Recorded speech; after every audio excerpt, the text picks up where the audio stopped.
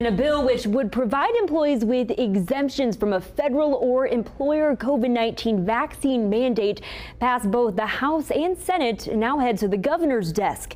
Now the governor has a decision to make. Here's what he had to say today. It appears that it will come to my desk and I will make a decision whenever it gets here. I've expressed reservations about the bill because I don't believe in a federal mandate on vaccination. But I also don't believe in state mandates as well on employers and defining the employer-employee relationship. And today, both the House and Senate passed their congressional district map. However, there's been a lot of heated debates between state lawmakers. Folks, whatever we pass on redistricting stands for 10 years. Let's quit rushing it.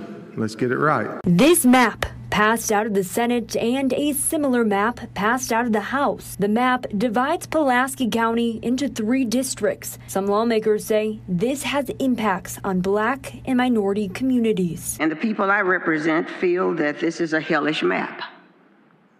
It is prejudiced, it is hyperpartisan, and it's petty. I'm really disappointed that at every turn in this body, it seems like the issue of race is continually injected into the discussion. Janine Perry with the University of Arkansas says this is the first time Republicans have had the majority in the state legislature while drawing a congressional district map in a long time. In this case, by dividing up one of the major population centers, in addition to dividing up one of the major concentrations of reliable Democratic voters, which Black voters in America tend to be, you are essentially diluting the power, right, of that Democratic stronghold. Both the House and Senate passed a map that mirrors each other. But before a map goes to the governor's desk, the Senate will need to pass the House's version, and the House will need to pass the Senate's version. Could we make it perfect? No. But I'm tired of hearing some of the allegations thrown at members on all this stuff. They've done the best they could. So for us to say we cannot get a good map without splitting Pulaski County is just patently not true.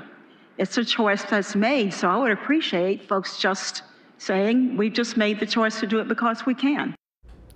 And the House and Senate reconvene tomorrow morning, and if the House and Senate pass a map or both maps, they will then go to the governor's desk. Reporting live in studio, I'm Kendall Ashman, 4029 News.